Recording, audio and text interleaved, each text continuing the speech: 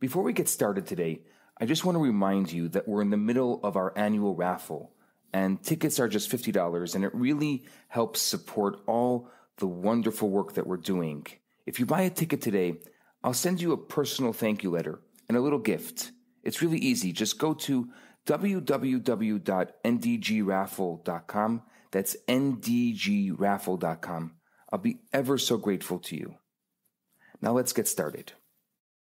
There are times we think our world is getting better. Technology, values, ideals. We demand more of ourselves and of others, shining a light that dispels some of the darkness. But then there are moments of ugliness.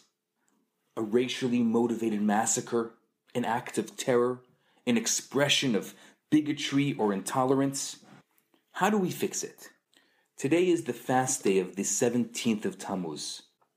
This begins a 3-week period of mourning, commemorating the suffering of our people in the siege of Jerusalem and the destruction of the first and second temples. In a truly revolutionary talk, the Lubavitcher Rebbe challenges us to think about the nature of a siege. In the simple sense, it's the beginning of a destruction.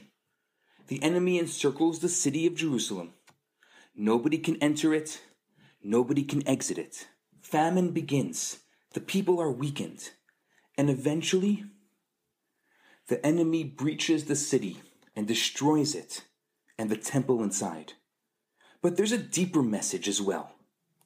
A hint at the steps we need to take to fix the problem, to dial back the destruction.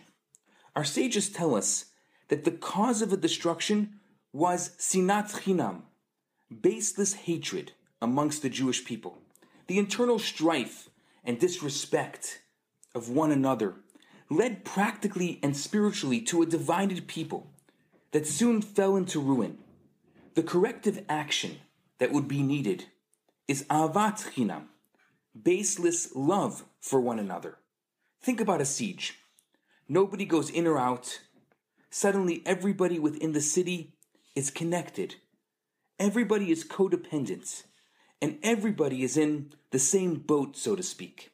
Already at the beginning of a destruction, the Jews are being guided to think about how to fix it. Get the message? We're in this together.